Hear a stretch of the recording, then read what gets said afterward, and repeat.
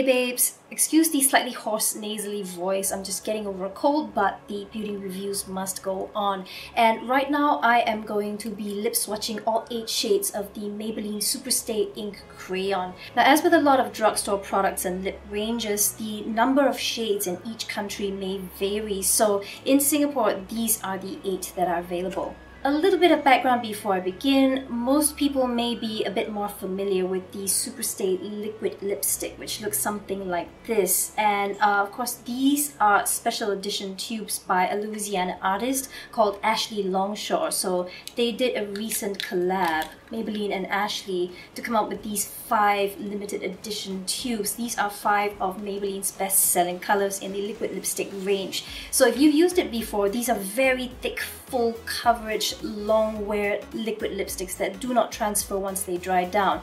They also have a slightly heavier feel on the lips and a slightly tacky texture as well after it dries down. So this may not be everyone's cup of tea.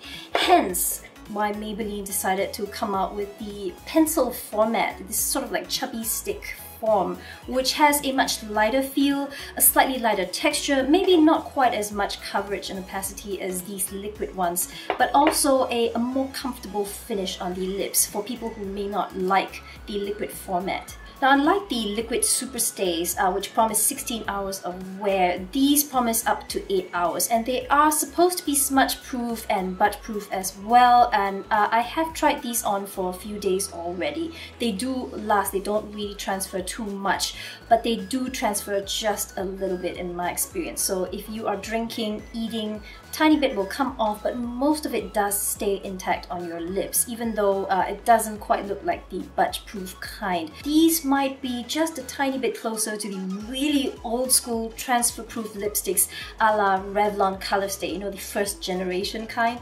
So if you have a vague memory of your mom or aunts or family members using that one, you may be somewhat familiar with what this one is like. Now, because I've worn these for a couple of days so far, I can verify that they do not bleed outside the lip line, they do not just disappear with eating, drinking, talking. They do stay on for a fair amount of time. Not as hardcore as the liquids obviously, but they do a decent job of staying for most of the day, unless you're really rubbing your mouth or eating something really oily.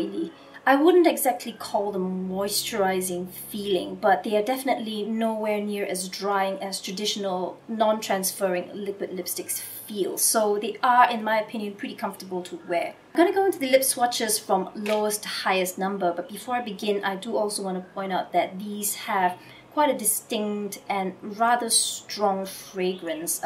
It's scented a little bit like some sort of a vanilla-ish dessert, maybe some coconut creme brulee kind of a thing. Not entirely unpleasant, but if you are sensitive to fragrances again in your products, then you may want to take note of that.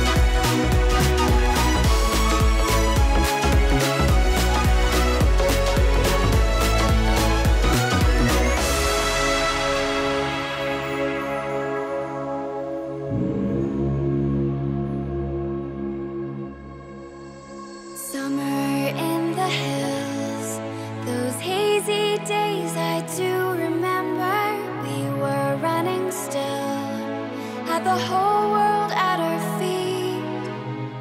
Now we're down to the last shade, 65, Settle for More, and I'm going to show you guys how you can wear this sheer for a slightly different look and effect, and then I'm going to apply it full on so you can see the difference. Watching seasons change, our roads were lined with adventure, mountains in the way, couldn't keep us from the sea. Here we stand, open arms, this is home where we are, ever strong in the world that we made. I still hear you in the breeze, see your shadows in the trees, holding on, memories never change.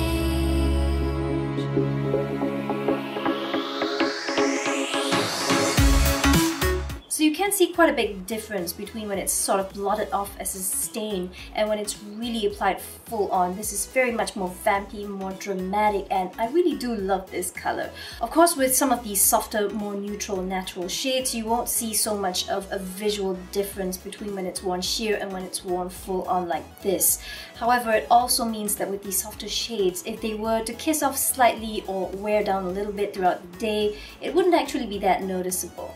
Now, what do I think of the line? I love the comfort level. I love how weightless it feels on the lips. If you really do not enjoy the texture and the feel and the cakiness of those thick matte liquid lipsticks, then this might be something for you to explore. Also, despite the fact that there are only 8 colors available in Singapore, I do quite like the shade selection that they have. They have some soft neutrals all the way to a couple of brights and then some deeper, more sultry shades. If I had to say what's missing in this line, it would probably be a nude, a more beige nude that is not so pinky toned, and maybe some orangey peachy tones and a true brown. There isn't much of a brown in here. They do have some great reds though. Now, out of all the 8 shades that I tried, I would say the only color that gave me a little bit of a problem would be 40, and this one is Laugh Louder. This is that really vibrant coral orangey red, which somehow goes on a little patchier and streakier than any of the other shades. It almost seemed to dry down really fast, so as I was trying to smooth it on and build up more color, I found that the lipstick tube itself was kind of grabbing and removing previous layers of lipstick that I had applied that had dried down already, so I was having a little bit more problems building this up to opacity and making sure there were no uneven patches. Other than this one shade, I really do like a lot of the deeper, duskier, stronger shades in the line, as well as the nude, so I don't have a bad thing to say about any of the other colors. If there is one thing that I would love to see in the ink crayon line, it would be that Maybelline would expand the shade range to something similar to that of the liquid lipsticks, because those come in some beautiful colors. But I have to say that's not my favorite liquid lipstick formula for everyday wear, just because of how thick and how heavy and slightly tacky it is.